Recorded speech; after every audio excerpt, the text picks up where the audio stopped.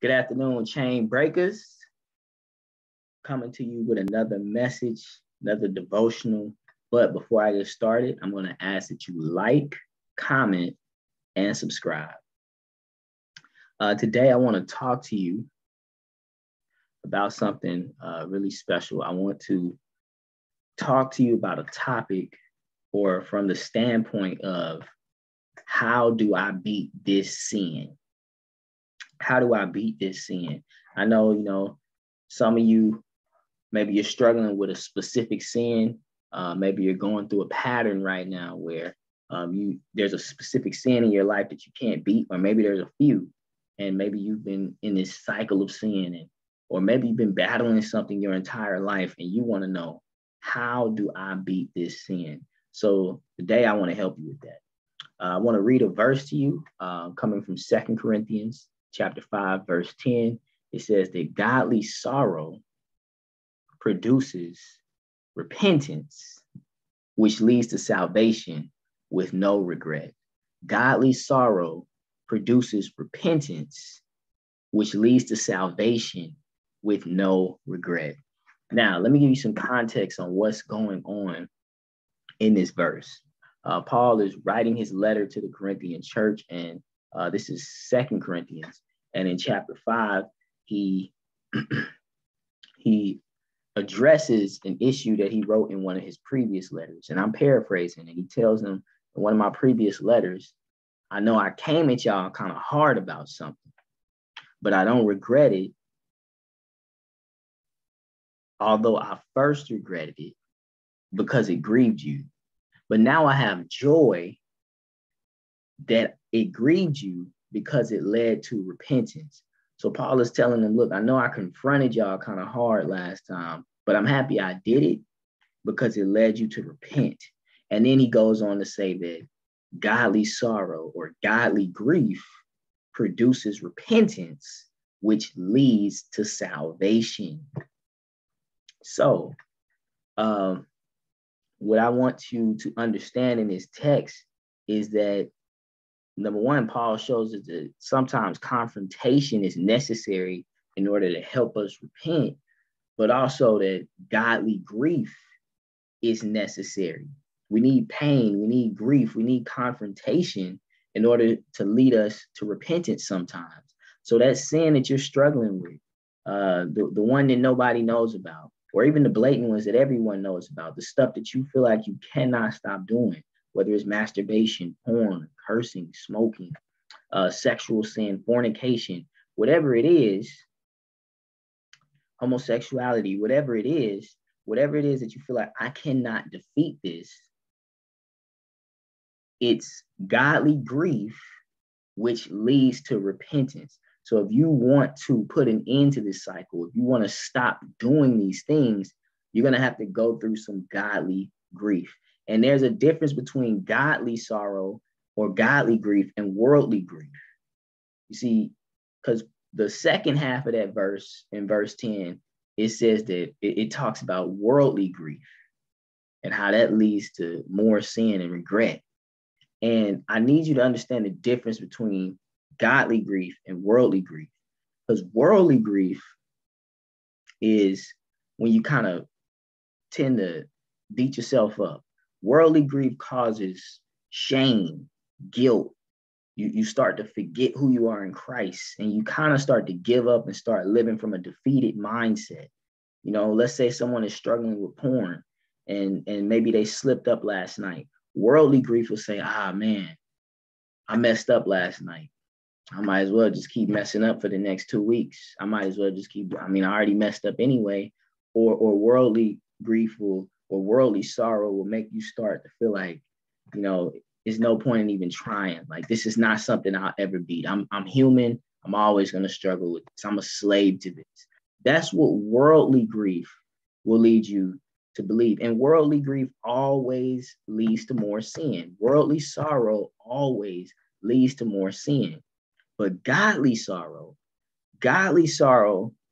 will say something like, you know what, I messed up last night, but I'm going to try my best not to do it again. And if I do it again, I'm going to get back up and try again. Godly sorrow says, man, I really feel bad that I did this sin, but I'm not gonna stay here. This sin, it hurts me that I hurt God, and I have to stop doing this. What I'm doing is breaking the heart of God, and I want to stop this.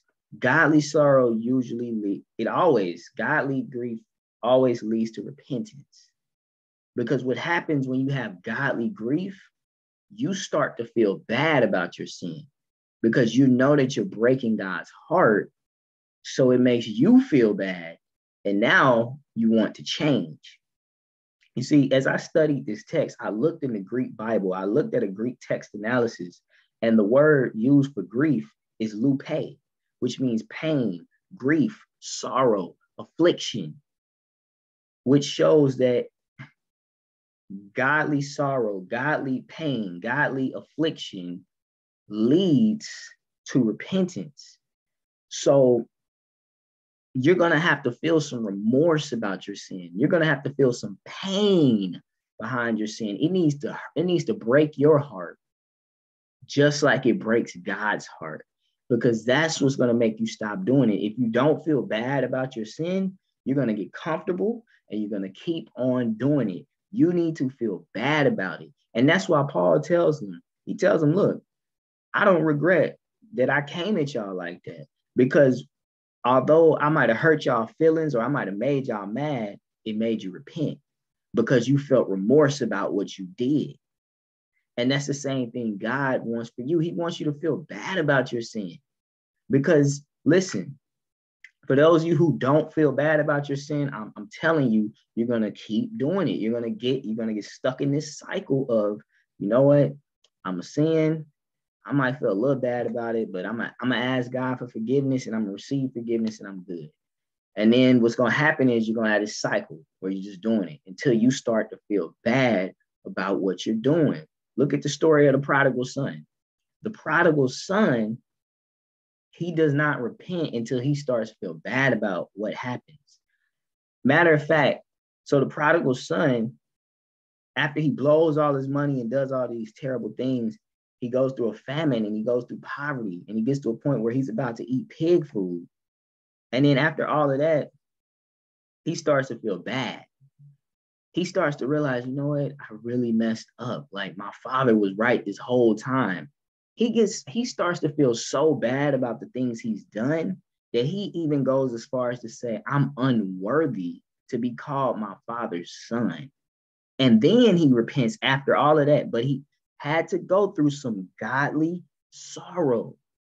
So there were some things that had to take place in his heart. He had to feel remorseful. He had to feel afflicted. He had to feel pain, and he had to go through some things. And when he started to feel bad about it, then he repented. Look at David. David commits adultery and murder.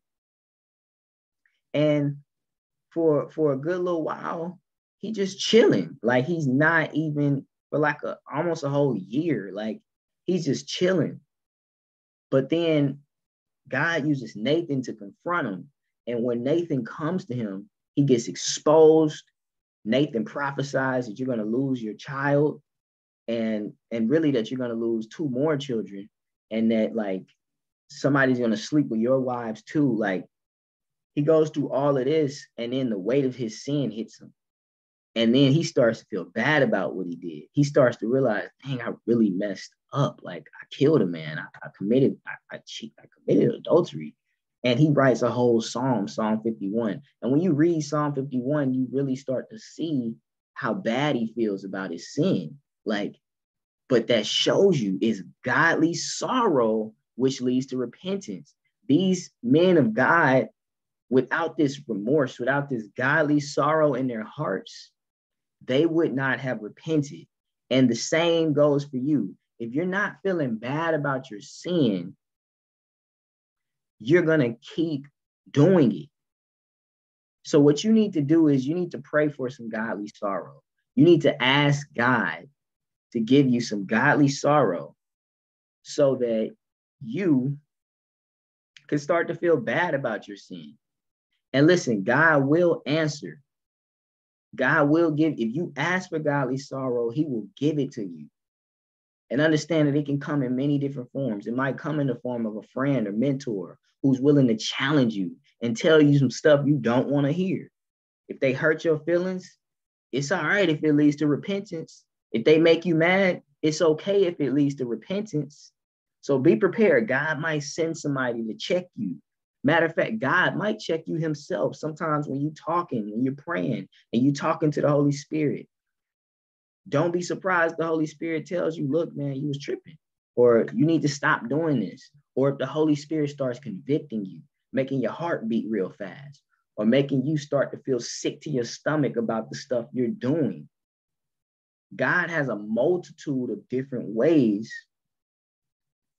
to give us godly grief. And it's two things that I need you to understand about godly grief. Number one, you have to feel remorse. And number two, you got to go through some stuff. Like there might be some times where you have to cry your eyes out about your sin. Like I'm talking about like crying all night, Lord, why do I keep struggling with this sin? What is it going to take for me to get rid of this? Lord, I need you. There are going to be some times where this fight has to get bloody, where this war has to get bloody. We are in a spiritual war. And I'm telling you, when it comes to defeating curses and breaking cycles, I'm telling you right now, it's not going to be easy. And you're going to have to go through some godly sorrow. Ask God to send you some godly sorrow. Ask him. I guarantee he'll give it to you. I want to share something with y'all. And some people know, I've had this lifelong battle against masturbation since I was a teenager. And I've watched God set me free more than once.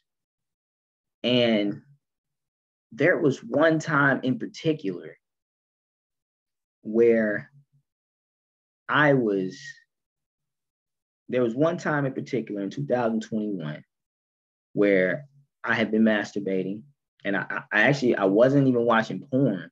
I was only masturbating to pictures of my wife. And, the Lord still showed me that it was wrong. He told me that's a perversion. And I noticed, because this is around the time where I really, really, really started getting super close to God. I mean, like inseparable. I could hear his voice more clearly than ever.